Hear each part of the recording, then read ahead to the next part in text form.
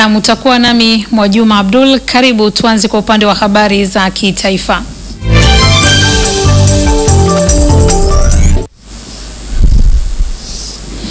Kamati ya kudumu ya Bunge ya Viwanda, Biashara na Mazingira imesikitishwa na mwenendo wa utoaji fedha usioridhisha katika mfuko wa mazingira, hali ambayo imekuwa ikisababisha baadhi ya shughuli kutokufanyika kikamilifu.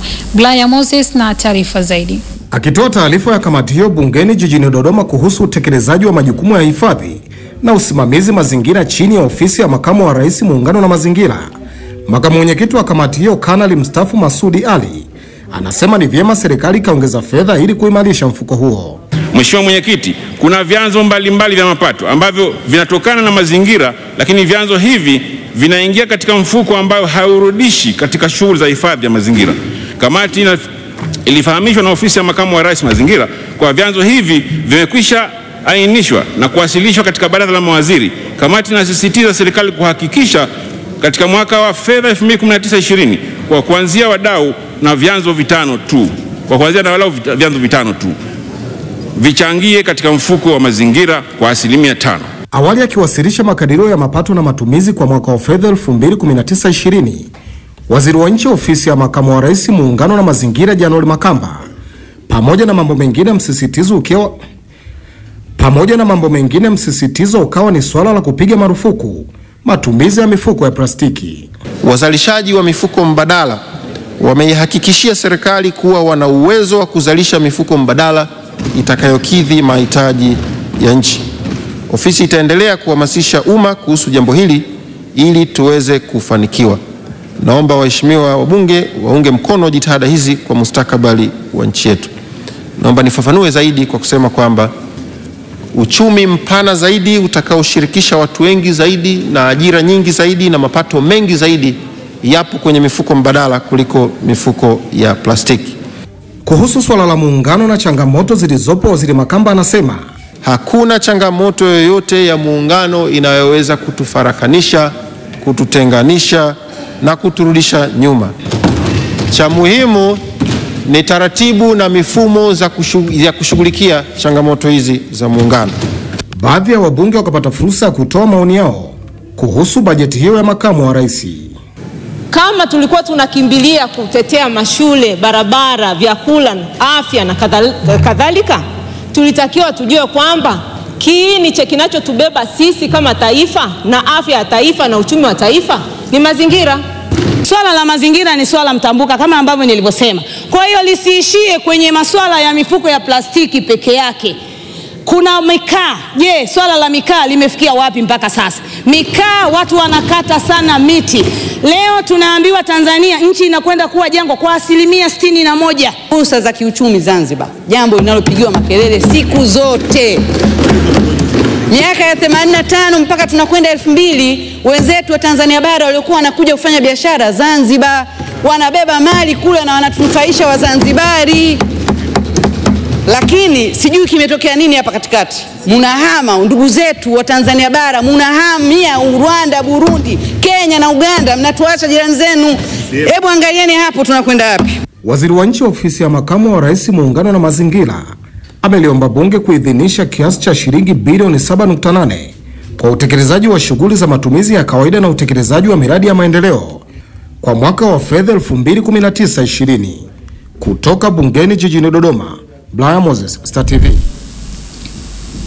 Jeshi la ukombozi la watu wa China na serikali ya nchi hiyo limetoa msaada wa shilingi bilioni 56 kwa ajili ya ujenzi wa awamu ya pili ya chuo cha ulinzi wa taifa cha jeshi la wananchi wa Tanzania, ujenzi utakaokamilika baada ya miezi 15 ijayo.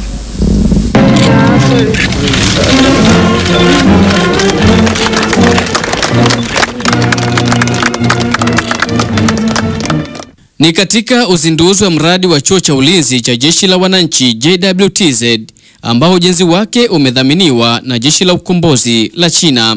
Akizungumza mara baada ya uzinduzi wa mradi huo, waziri wa ulinzi na jeshi la kujenga taifa Dr. Hussein Mwinyi amesema kuwa zaidi ya square mita 12,000 katika eneo hilo la kambi ya jeshi lililopo Mbweni, Dar es Salaam litatumika kwenye ujenzi wa chuo hicho kitakachoongeza idadi ya wanafunzi wanaojiunga na mafunzo ya jeshi. Sasa hivi tunapunguza sana idadi ya wanafunzi tunaochukua kutokana na udogo wa kutolea mafunzo, eneo la kutolea mafunzo. Sasa hii awamu hii sasa kwa ujenzi huu wa square mita 12,000 tutakuwa tuna eneo la kutosha na wanafunzi wengi zaidi wataweza kuingia, iwe kozi ndefu na au kozi fupi, lakini hatimaye ni kwamba tutapata manufaa makubwa ya kuweza kuchukua wanafunzi wengi zaidi. Mkuu wa majeshi ya ulinzi na usalama Jenerali Venance Mabeyo amesema jeshi la wananchi limekuwa na ushirikiano mzuri na jeshi la ukombozi la China katika ujenzi wa miradi mbalimbali na uendeshaji mafunzo kwa askari wa jeshi hilo, na kugusia ujenzi wa makao makuu ya jeshi utakaojengwa mkoani Dodoma. Licha ya misaada hii, wamekuwa wakitupatia vile misaada ya kifedha kutuendeshea mafunzo yetu na utaalamu mbalimbali. Pia wameendelea kutupatia mafunzo wenyewe kule kwao China na hapa nchini kwetu. Mafunzo yale ni muhimu sana kwetu katika ngazi mbalimbali za maafisa na za askari. Hiyo tunaona hawa wenzetu sio tu marafiki, ni kama ndugu zetu. Wanahakikisha kwamba na sisi tunakuwa katika viwango vya kimataifa vinavyohitajika. Katika uzinduzi wa ujenzi wa mradi huo, balozi wa China nchini Wang Ke amesema serikali ya watu wa China itaendelea kuunga mkono jitihada za maendeleo za serikali kutokana na ushirikiano wa miongo kadhaa baina ya taifa hilo na Tanzania. I believe that with the construction of the operation of the NTC phase 2, the main building of the NTC, the high education of TPDF will reach a new level, and China will make more contributions to Tanzania's national and military development. Ujenzi wa chuo hicho unatarajiwa kufanywa na makandarasi kutoka jeshi la ukombozi la China kwa kushirikiana na jeshi la wananchi wa Tanzania. Michael Noeli, Star TV, Dar es Salaam. Shahidi wa 16 katika shauri la mauaji ya kusudia ya mwanafunzi Humphrey Makundi amewasilisha simu ya mkononi, laini ya mtandao wa Vodacom vinavyotajwa kuwa ni mali ya mshtakiwa wa kwanza Hamisi Chacha vilivyopatikana wakati wa upekuzi pindi alipokamatwa. Jacqueline Masawe na taarifa zaidi. Mbali na vitu hivyo, shahidi huyu aliyejitambulisha kama askari wa polisi kitengo cha upelelezi, Koplo Enoch, aliwasilisha hati ya upekuzi ambayo alieleza kuijaza mara baada ya kumpekua Hamisi Chacha, alimtaja kama mtuhumiwa mauaji. Akiongozwa na wakili wa serikali Eliuskiusa, Koplo Enoch ameeleza kuwa Novemba 17, 2017 majira ya mchana, akiwa katika eneo lake la kazi, alipewa taarifa kutoka kwa Inspector Freddy ya maelekezo ya kujiandaa na safari ya kuelekea Himo kwa ajili ya kukamata mtuhumiwa. Shahidi huyu ameeleza baada ya kupokea maelekezo alijigawa katika makundi mawili, kundi la kwanza lilokuwepo likiongozwa na Inspector Freddy na kundi jingine likiongozwa na Inspector Tenga, ambapo kundi lao lilipewa jukumu la kwenda kukamata wahalifu katika shule ya sekondari ya Scholastica. Ameieleza mahakama kuwa baada ya kupewa jukumu hilo walimtanguliza askari wa kike trafiki kwa sababu tukio hilo lilikuwa ni la mauaji, na kwamba wao walifuata kwa nyuma na gari na baadaye kuwakamata watuhumiwa wawili walikuwa na askari huyo wa kike. Ameeleza kuwa alimkamata mtu aliyemtaja kwa jina la Hamisi Chacha na askari mwenzake aliyemtaja kwa jina la Koplo Hamed alimkamata mtu aliyeitwa Mchamungu, na baadaye alipewa maelekezo kutoka kwa Inspector Freddy ya kumpekua mara moja mtuhumiwa huyo. Koplo Enoch ameeleza kuwa alimpekua maungoni mtuhumiwa Hamisi Chacha na kufanikiwa kupata simu moja aina ya Tecno ikiwa kwenye mfuko wa suruali aliyokuwa amevaa siku hiyo, na baadaye alienda kuchukua hati ya upekuzi na kuijaza kisha akasaini yeye na mtuhumiwa. Baada ya kumuonesha Jaji Matogolo simu hiyo pamoja na email namba alizozikumbuka, shahidi huyu aliomba mahakama kupokea simu hiyo pamoja na laini ya Vodacom iliyopo ndani ipokelewe kama sehemu ya kielelezo katika ushahidi wake. Baada ya kupokelewa, wakili wa serikali Kiusa alimtaka shahidi huyo kusoma email namba zilizokuwa katika simu hiyo, na baada ya kuzisoma, Enoch alieleza kuwa simu hiyo ndio ile aliikamata kutoka kwa Hamisi Chacha na kujaza hati ya upekuzi. Alipoulizwa endapo ataitambua hati ya upekuzi, Koplo Enoch alieleza kuwa ataitambua kwa uwepo wa mwandiko wake, jina la mtuhumiwa ambalo ni Hamis Chacha, sahihi ya mtuhumiwa na dole gumba pamoja na sahihi yake shahidi. Upande wa jamhuri unaongozwa na wakili mkuu wa serikali Joseph Pande, wakili wa serikali mwandamizi Abdalla Chavula, wakili wa serikali Omar Kibwana na wakili wa serikali Lucy Kiusa.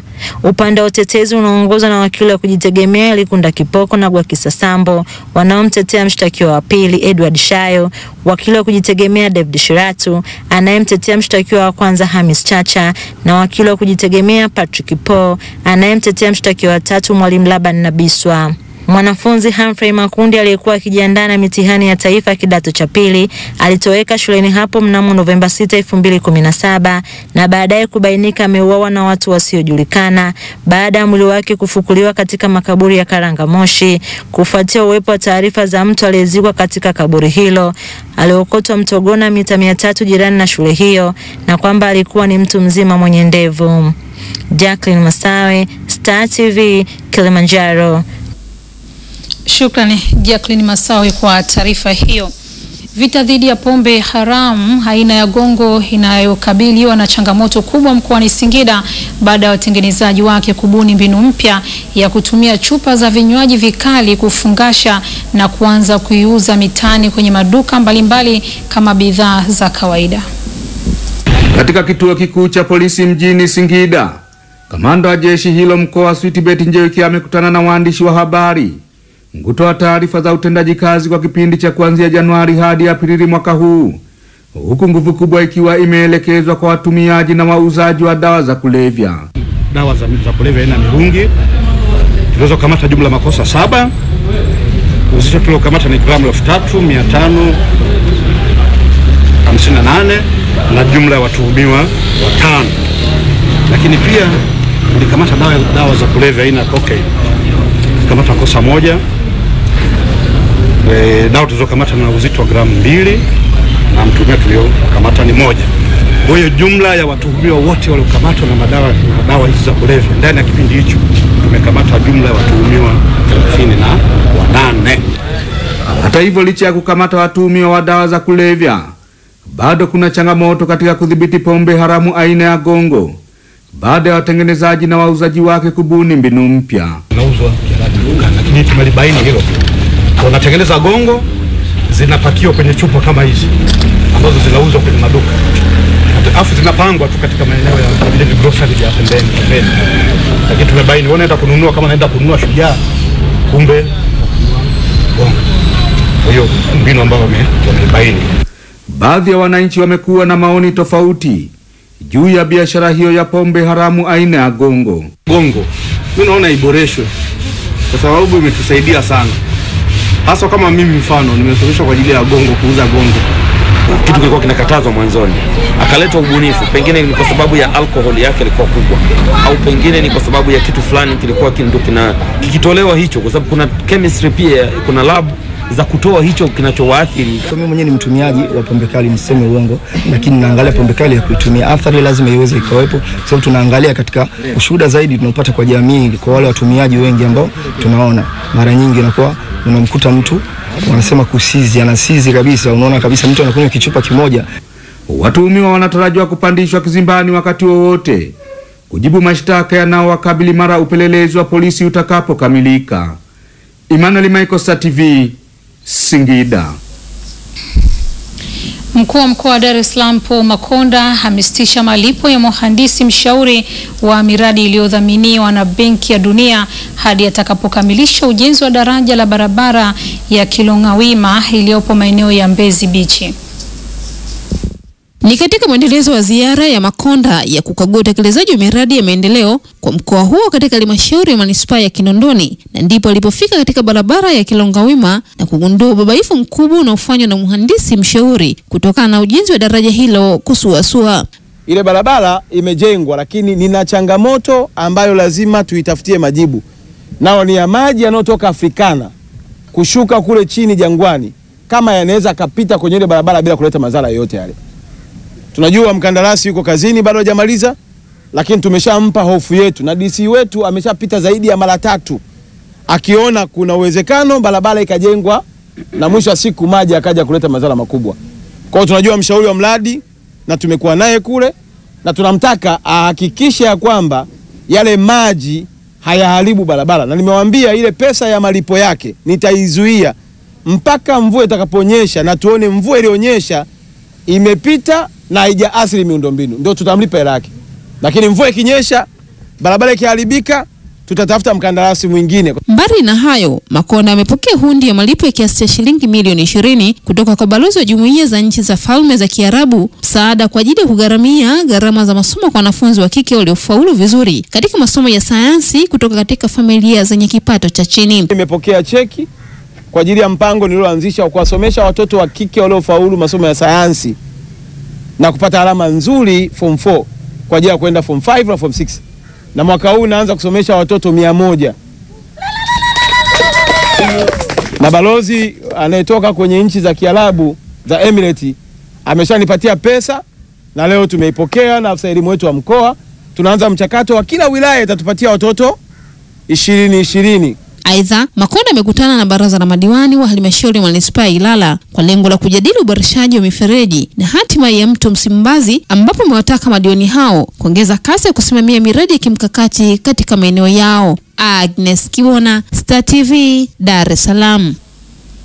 Mamlaka ya maji safi na usafi wa mazingira jijini Mwanza MWAUWASA pamoja na kampuni ya ukandarasi ya China wametia saini mkataba wa ujenzi wa mradi wa maji safi, ikiwa ni sehemu ya kutokomeza tatizo la upatikanaji wa maji kwa wakazi wanaoishi pembezoni mwa jiji hili. Tuitazame taarifa hiyo. Kwa wananchi ni furaha moyoni mwao, wakigubikwa na matarajio ya kushuhudia huduma za maji safi na salama zinawafikia. Sasa wanashuhudia nguvu ya serikali kuitikia kilio chao. Wanashuhudia utiaji wa saini mkataba wa ujenzi wa mradi wa maji kutoka kata ya Butimba hadi Igoma na maeneo mengine. Wakazi zaidi ya 400,000 wanatarajia kupata huduma hii endapo mradi utakamilika. Baadaye pia patajengwa kituo cha kusukumia maji kwa maana ya pump house, na pia patajengwa ofisi ya kuhudumia wananchi kwa maana ya ofisi ya kanda. Maeneo pembezoni mwa jiji la Mwanza bado ni yenye kugubikwa na tatizo la upatikanaji wa maji safi, ongezeko la watu likibainika, lakini hapana budi kuwasogezea huduma. Miradi mingine mikubwa miwili iko njiani. Mradi mwingine tunatarajia mwezi wa 6 tutampata mkandarasi, yeye atajenga chanzo kikubwa eneo la Butimba kitakachoweza kuzalisha lita milioni 40 za maji. Lakini pia vile vile tunatarajia mradi mwingine wa 3 mkubwa ambao utajenga matenki makubwa maeneo ya Usagara. Angali dhamira iliyopo ni mradi huu kukamilika na kuleta manufaa kwa kila mkazi. Msisitizo hapa ni wananchi kutoa ushirikiano kwa mkandarasi sanjari na kulinda miundombinu ya ukamilifu wa mradi. Niwaombe sana wananchi wa Sawa, Lwanima na mitaa jirani kutoa ushirikiano wa dhati kwa wakandarasi na uongozi mzima kuhakikisha mradi huu unasimama bila kupata vikwazo.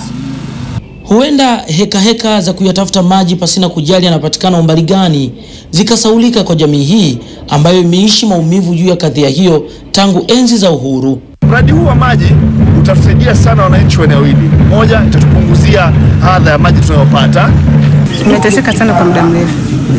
Maji ilikuwa tunapata kwa shida. Mwanzo ilikuwa tunasubiria maji mtoni, naamka saa 9 narudi saa 10. Mara ya mwisho sisi tumepata maji mwaka 2017 mwezi wa 10. Mradi huo utagharimu fedha jumla ya shilingi bilioni 17.89 ambazo zimetolewa na serikali ya Tanzania kupitia mkopo masharti nafuu kutoka Benki ya Uwekezaji ya Ulaya na Shirika la Maendeleo ya Ufaransa. Ujenzi wa mradi huo pia ni sehemu ya utekelezaji wa programu ya uboreshaji wa huduma ya maji safi na usafi wa mazingira katika miji ya ukanda wa Ziwa Victoria. Sudi Shabani, Star TV, Mwanza.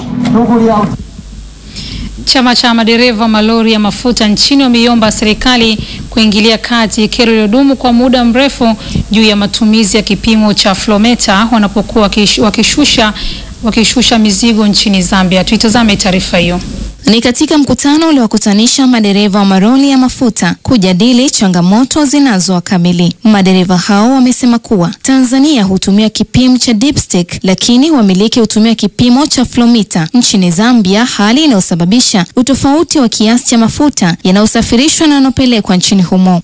Ukifikisha mafuta pale kwenye eneo la kuteremsha mafuta yanapimwa kwa kutumia kipimo cha sticks ambazo tunapewa na wakala wa vipimo Tanzania ambayo ni serikali. Kwenye kipimo cha stiki mafuta yanaonekana yapo. Ukitoka pale kwenda kushusha kwenye mita yanaonekana short. Upande wake mwanasheria wa chama cha madereva wa maroli Alois Komba ameiomba serikali kubadilisha kipimo cha mafuta yanayosafirishwa nje ya nchi ili kuwepo na ulinganifu wa vipimo. Tutachukua hatua za kutoa notice kwa hao wamiliki wa magari na malori ya mafuta wanaowatuma hao kuchukua mafuta na kupeleka upande wa pili, na wale ndio wanatoa loss. Tutatoa notice kuwaeleza wafuate sheria. Baadhi ya madereva wameeleza utofauti wa vipimo vinavyotumika nchini na vile vinavyotumika nchini Zambia vinavyoathiri ajira zao. Ya Magufuli inakosa haya mapato ambayo kodi inatakiwa na serikali yetu ipate kodi ili tuweze kupata maendeleo, sisi madereva tuweze kupita kwenye flyover. Lakini serikali inakosa vitu kama hivyo. Kwa hiyo tunaomba serikali yetu kwa jicho la pili iangalie katika hili. Madereva tunapata shida. Watu hela ile hana. Mtu ana kiwanja chake, anaenda anachukua kile kiwanja, anaenda kukiuza ili aje amfanye nini? Aje amalize lile deni la kuweza kuendelea na kazi. Kwa sababu anapokunya gari anampa mtu mwingine anaendelea na kazi. Kwa hiyo unapotoka depo ni lazima uchukue begi wagani na familia. Kwa hiyo unaposimama tu hata sekunde dakika 3 hazijafika unakuta umepewa block mbele na nyuma. Ukiuza si download amruhusi kusimama. Je, serikali kama ya Tanzania ambapo tukienda nchi zingine tu tunakuta labor ziko nyingi, unasimama unafanya mambo yako na unaondoka. Je, imetupangia vipi sisi nafasi za kutuwekea ambazo tunaweza kusimama unapoagana na familia? Matumizi ya kipimo cha flomita kimekuwa kikitumika Ndola nchini Zambia kwa madereva wanaotoka Tanzania pekee, huku wamiliki wakiwataka kulipia ushuru unaotokana na mapungufu ya mafuta kuanzia shilingi 2,500 hadi 3,000 kwa lita. Tunaibiwa sisi, inaibiwa na serikali. Kwa sababu sisi tunalipishwa, serikali na yenyewe inaibiwa kwa sababu ilitakiwa hayo mafuta labda tu kama kweli kuna short imepatikana basi ilipiwe kwa gharama ile ambayo mtu yale mafuta hayana ushuru ndani yake. Chama cha madereva wa maroli ya mafuta nchini kinaundwa na wanachama 6,000 huku wanawake wakiwa 4 pekee. Stella Joseph, Star TV, Dar es Salaam. Maambukizi mapya ya virusi vya ukimwi yameendelea kushika kasi kwa vijana wa umri kati ya miaka 10 mpaka 24, ambapo 40% ya maambukizi mapya ya VVU hutokea kwa vijana hao, kwa mujibu wa taarifa ya TACAIDS.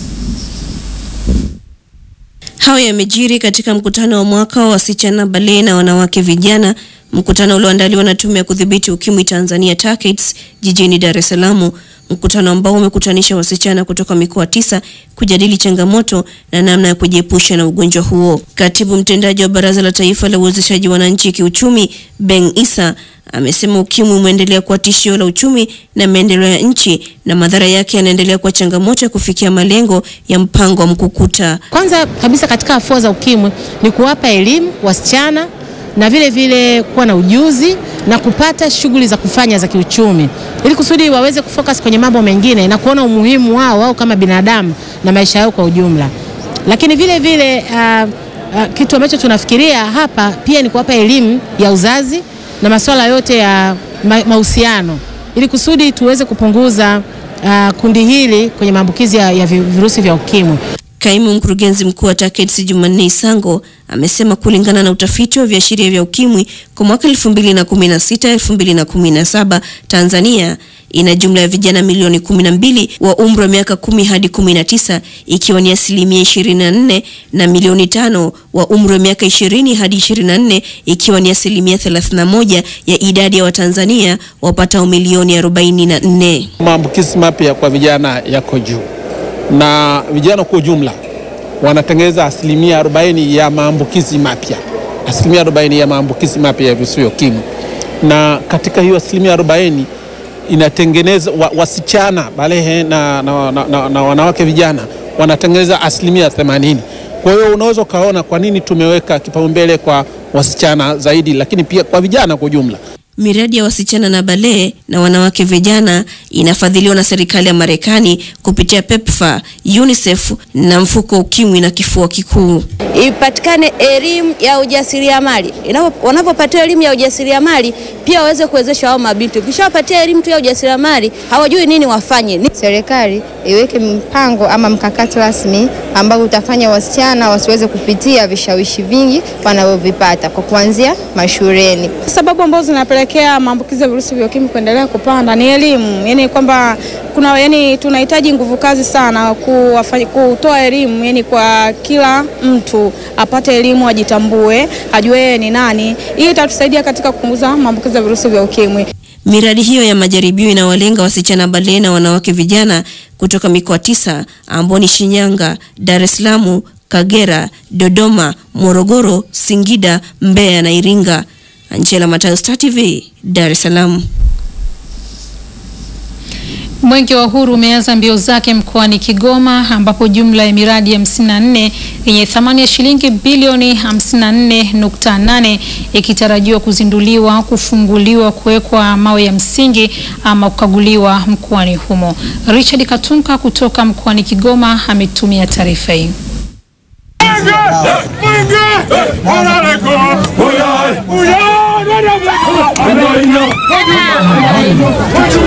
Ni siku ya kwanza ya mbio za Mwenge wa Uhuru mkoani Kigoma ukitokea mkoani Katavi, na haya ni makabidhiano ya mwenge huo wa uhuru kwa wakuu wa mikoa hiyo miwili.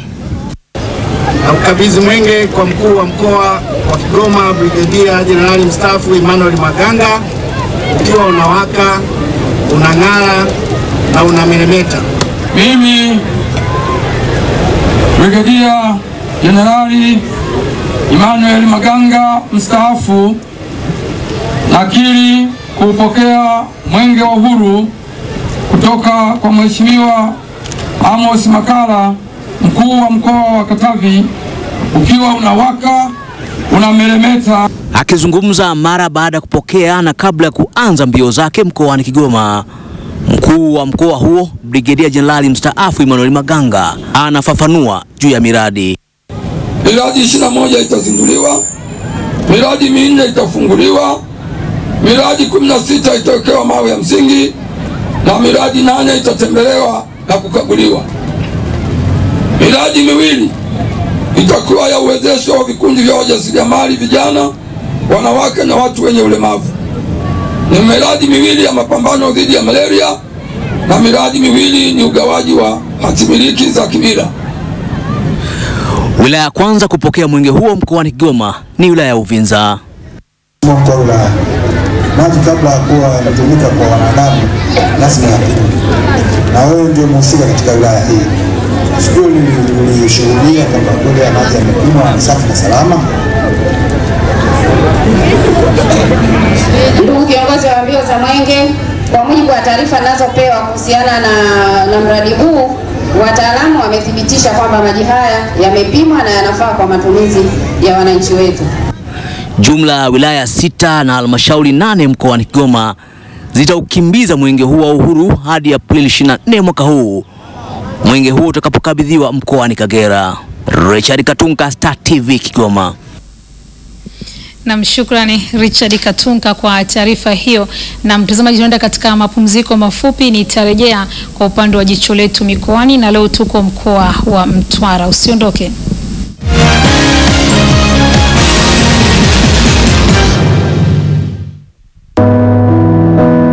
Mimi naitwa Margaret, ni mama wa familia, pia ni mjasiriamali.